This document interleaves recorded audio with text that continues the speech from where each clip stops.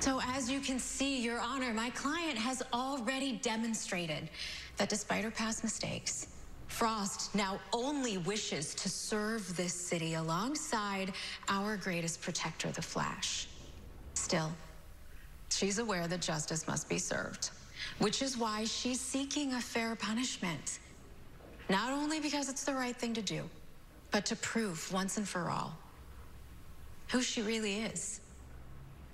She's a flawed person who has changed her ways and become a hero in her own right. Well argued, Miss Horton. Counselor Strong, would the state like to make an opening remark? By her own admission, the metahuman known as Killer Frost is guilty of crimes that have endangered the peace of our city and the safety of our citizens. And the state finds it absurd that former DA would romanticize this narrative to avoid punishment.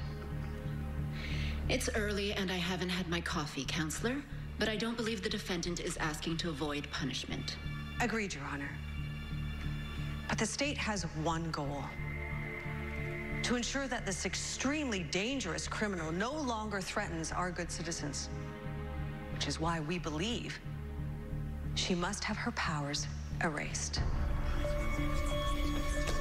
Your Honor, that is highly irregular. I'll decide that, Miss Horton. Miss Strong, please continue. In lieu of prison, the state moves to submit alternate punishment.